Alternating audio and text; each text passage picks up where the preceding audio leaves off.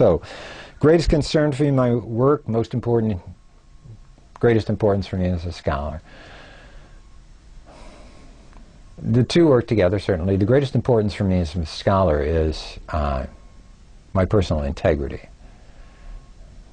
I would like to say that that was true for all scholars, but I see that as a scholarly lapse on a regular basis. It is an unfortunate reality that careerism in the academy motivates some scholars to operate in a manner which is not a highest personal integrity.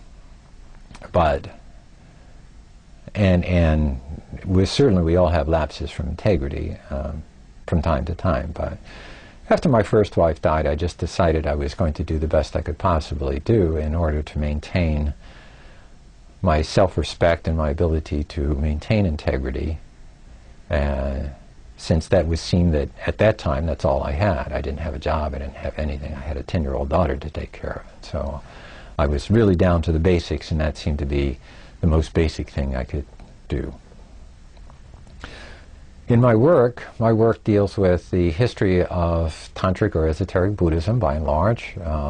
My books, my articles, everything, almost everything that I've written has been focused on that, either as a prelude to it or as a subsequent circumstance. Most recently, I am involved with a number of documents from the 6th, 7th, and 8th century in India. I've pretty much nailed down the origins of Tantric Buddhism.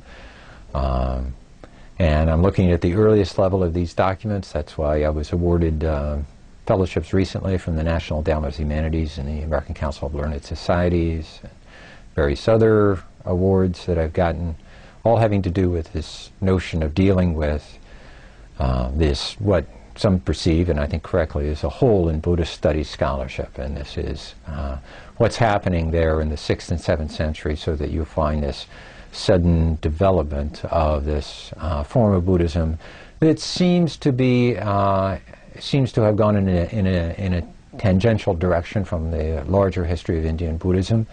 As is usual in those kinds of instances, you find that there are foreshadowings, but none of those foreshadowings individually or collectively manage to aggregate to the system as it matures in the middle of the 7th century.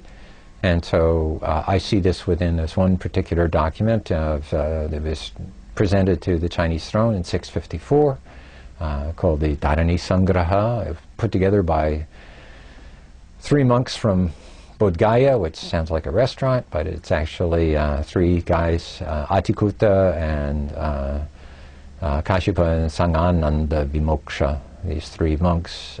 They sort of put themselves together and aggregated this from a number of documents that they had in there in China.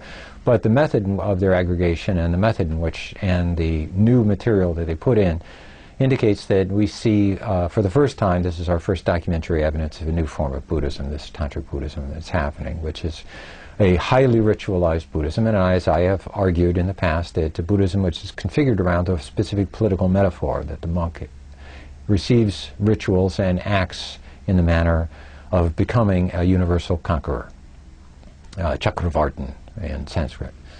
And so that idea of coronation rituals and fire rituals and various other rituals, all of which are ancillary to this notion of political dominion, become taken into a Buddhist monastery and employed by monks for the purposes of an appropriation of a imperial narrative. And that's really what it is. It's about a re-narrativization of Buddhism and a complete collapse of the otherwise comprehensible distinction in Buddhism between the sacred and the profane, between the political and the religious spheres. And so that re-narrativization of Buddhism as appropriating political narratives for soteriological purposes is what this form of Buddhism, more than anything else, does. It has many other tangents involved with it, but this continues to hold through the entire history of Tantric Buddhism, continue to hold as the central form. And so most of the other phenomena associated with it extend out from that. Not invariably, but most of the cases. And that seems to be a unifying a unifying form.